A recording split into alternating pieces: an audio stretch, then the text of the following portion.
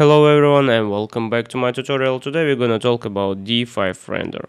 D5 render, this is a render engine which can help you create the stunning renderings without any specific knowledge like in other rendering software. Today we're gonna see the new updates, which is 2.4, what they bring new and how it's going developing of this program, and we will see the how we can use, for example, in our daily projects. Maybe you will find it's really useful. So if you are ready for this small tutorial and let's say overview, let's get started. We will start from my previous work, which is I have done also in D5 render, but in previous version. And what we can see right now, here's the beginner guide. It's nothing, but I can say thank you for developers, because the guide is really simple and really useful without like switching the other, for example, the pop-up menu here. No, here just like a sketch, and it's much than you need when you're just starting working, for example, in any program. So really nice, and thank you for that if you are watching, of course. And here is my scene. As you can see, some of the objects already here, some of the objects not working, of course, because it was the I think it was first or really old version. And as you can see, the car is not updated. So let's try to update here the car. It's saying the successful, but it's not. And we will change this car from the new asset. So right click here, replace from the asset, and here is our assets. As you can see, let's see the some car. Where is the car? Let me write. Oh, here even the high-speed train have. Let's try to write the car.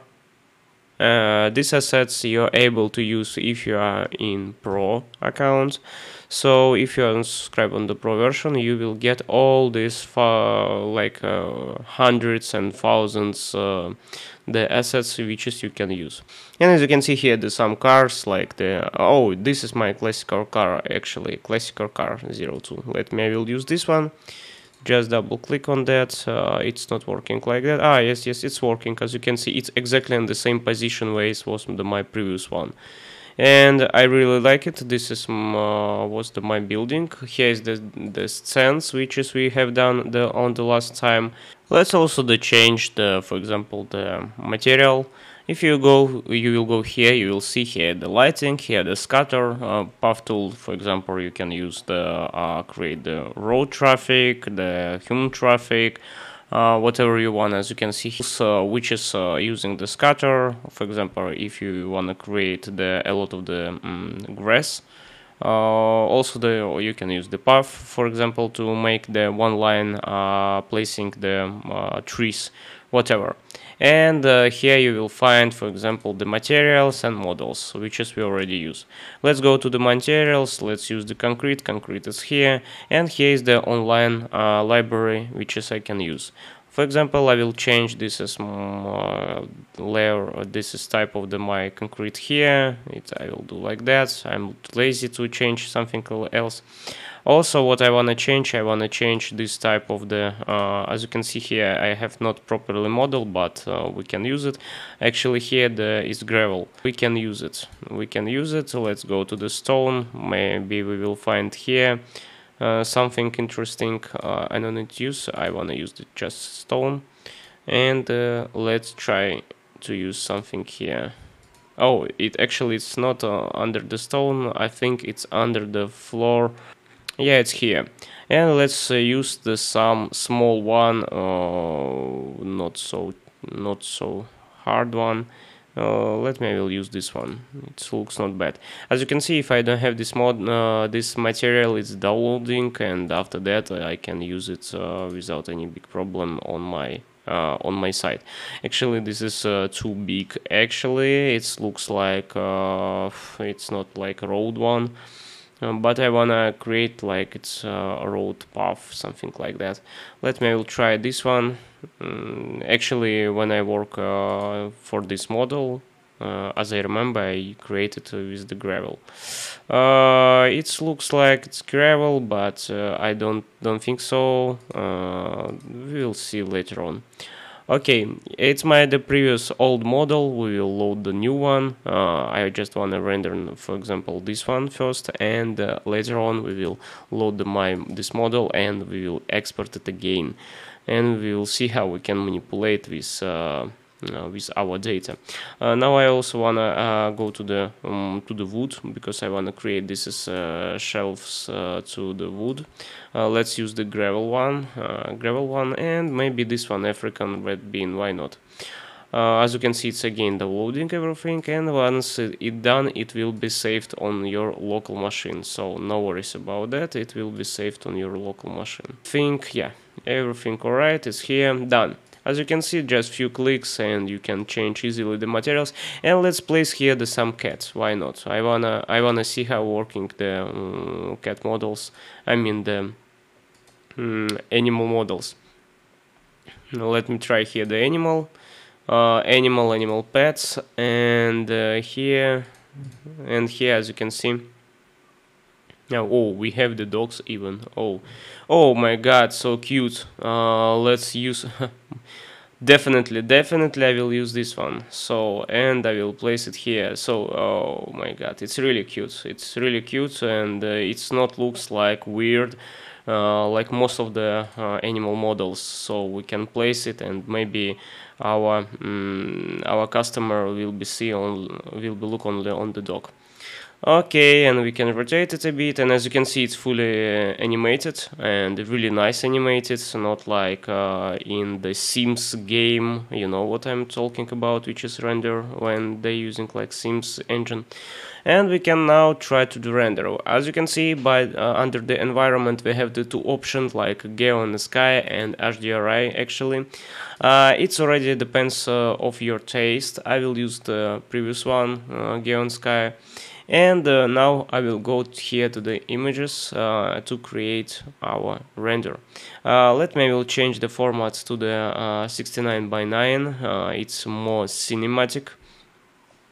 And if you need to use the options like the channels, for example, here there's some channels. If you wanna like post correction or something like that, you can use the channels, but I don't need it, and I switch off it. And here you can use the formats which is you want. Here's actually a lot of the formats. I will use the standard one, PNG. Also, if you want to change the camera settings, you will find all the settings here. Just go to the camera. Here there's some samples of the view. Here, for example, depth of field, like for example 5 and 2 right now, and I can click here. And as you can see, it's 5, exactly the 5 and 0, and you can use it manipulate manually. And that's it. You can rotate actually your camera, use the clipping, right okay, how I'm using right now. As you can see, clipping. And also you can change the type of the lens. For example, I will do like that, 24. That's it. As you can see, it's not so much settings, but it's not needed. This program not for that. This program for your user-friendly rendering. And let's try to render. I will render it, and I will save it here. And as you can see, it's done around 1 minute. I will open my render images, and as you can see it here. As you can see, I didn't use some specific things like lighting, because actually the rendering is mostly about the light. Just some assets and my form from the Revit. That's it. So, and here the nice one question: how you can use it by Revit and by D5 render. And this is much nicest thing. And I will show you. And I will open this model. This model it's already like I did a long time ago, and as you can see, it's different version. And here is my model, as you can see. But we will connect now our model with D5 render. But as always I'm saying, before we will connect, let's go to the settings. Here you will find a few settings which can be useful, like use survey point, use consistent colors, and select categories be separate. So we can separate, for example, our model by categories. Of course, if you are using the categories as it is, for example, if you are using for, let's say, some model in place and not separating properly by categories, this way it's not yours. So you just unselect it and group by materials. So don't use consistent colors and use materials. Again, if you are using the materials, for example, if you have the same materials for the road and for the bench, it will be same material for the D5 render. Be careful with that. For those you can use the consistent colors and maybe it will be better for you. I will use the same materials. It's easy will be for us grouping it. And let's save it. And now we are ready to click on the start D5 render. It's not will take long time. It's starting already preparing our model. We can go to the D5 render and wait here. And here, as you can see, it's already synced with our model. We can create a new sync model or we can collab with someone. Let me create the new one, just click on that, and as you can see, here is our model. One by one, it's actually creating. So let's create the new sync, and as you can see, once I will creating the new sync, we have like separated model. It will be better for us because we can, for example, update only the one file, only the one model, and we will get the result. Just give me a second, once it will finish. So I think it's almost done. Yeah, it's almost done, as you can see. Here's our model, exactly from the Revit. If you will go to the Revit, we have the nice thing. We now can sync our model again. We can sync only the link. We can view on, for example, if I will create on it, please switch to camera to retry. Okay, we can switch to the same camera. I will go here and, for example, view for the Instagram, right click, and actually I'm using now the Russian version, but doesn't matter. Here is the camera, as you can see. I will go to the inside of the camera. Here is my camera. Where is my camera actually? It's loading. So this is my camera, and I will go back to the D5 render and view sync. Okay, as you can see now it's working. I will go to the D5 render and we get exactly the same frame. So as you can see, when you're working in Revit, it's really nice for example, to use the D5 render. We can place, for example, I will place some here the component. Let's say here it will be table. As you can see, it's now a bit loading. I will go back here. As you can see here, the table. Here is the nothing, as you can see. But once you will sync it again, I will go to the D5 render. Where is my D5 render? And sync the model. I will go back to the D5. So you able, for example, not have the synchronizing model in each time you're working. You can do it manually, and this is actually a much better way when you're working, for example, with the team. And when I'm saying the team, this is really matter when you're using D5 render, because if you will go now to the, for example, the file, and you here, for example, will go to the preferences, you will find here the widgets. So what does it mean? Actually, this is some extension inside the extension. I mean, this is some extension functions for the D5 render. For example, here is some advanced rendering camera. You can find here, for example, advanced rendering video. You will find VR even. And you will find here the much interesting thing, merge project beta. So this is teamwork, multi-project merging. It's a really nice thing. However, I cannot use it because I don't have the team right now to try it, but I believe 100% it will be worked, even in the beta. So if some developers will be really work with the D5 render, they will get a lot of some different preferences. I mean, some different widgets, and it will a bit extend functionality which is we have right now. So what I can say about the D5 render right now? Actually, D5 render, it's the nice thing if you no need to spend the time. You don't want to spend the time, for example, to create something standing. You limited on your time, and you should create something really nice and useful. You can, for example, don't forget, you can create, for example, of the pathway for your cars. Let's say here you don't need to know, you don't need to have some special knowledge, and it's also the everything. This is things all the matter. And we can, for example, I'm talking a lot about the pathway. Let me will place here the pathway from this point to this point, and as you can see, we get the pathway. We can use, for example, really hard things. We can create the curve, rotate, or something like that. It's already up to you. Let me, I will place it, for example, the car till the end, and I will create one more.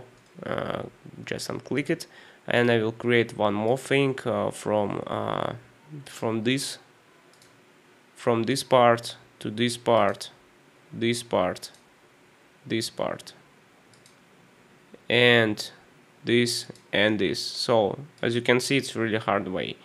After that, you just click on, for example, on this dot, create like the curve. Let me smooth like 500, and as you can see, it's rotating. So you can manipulate with all these dots, up to you. After that, for example, you can select on that. You can add some more models. You can create the even single line. You can forward line, up to you. A dual wave, like I mean and back and forward. Here a lot of different things, as you can see. Oh my god, even 6 can create. Ooh. And can, for example, change the speed. All the things you already know because you tried in other some programs, but now we have it in D5 render. Okay guys, if you are interested about the D5 render, I can go more deeply, and as you can see, even flying the car. Oh my god, Elon Musk, take care about that. Your car is already flying. If you wanna know more about the D5 render, you wanna, for example, see how to use it from the one building to for example, the scratch to the final render. I will create it. Just let me know, and I will try to create it. For now, it's finished, I think. Thank you guys for watching, and see you next time.